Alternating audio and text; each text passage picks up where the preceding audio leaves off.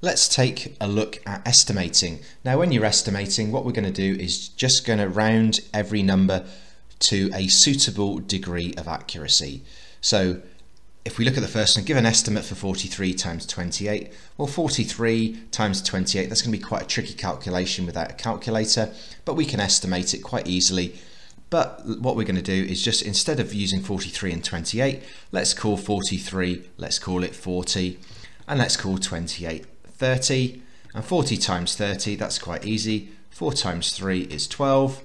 We ignored those two zeros, so we can put them back. So an estimate for 43 times 28 would be 1200. So in this, in that first example, we rounded everything to the nearest 10.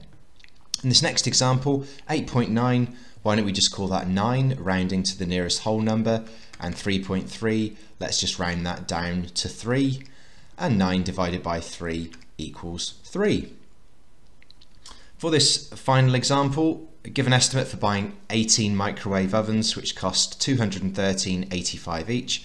Well, let's call this 20, and you could round this to, I suppose, to the nearest 10, which would be 210, and I'm sure that would be absolutely acceptable to do that. With estimating in the exams, they normally give you a range that you can fall within, so there's not like there's only one correct answer here, but you might want to just round this down to £200 and say 200 times 20, 2 times 2 is 4.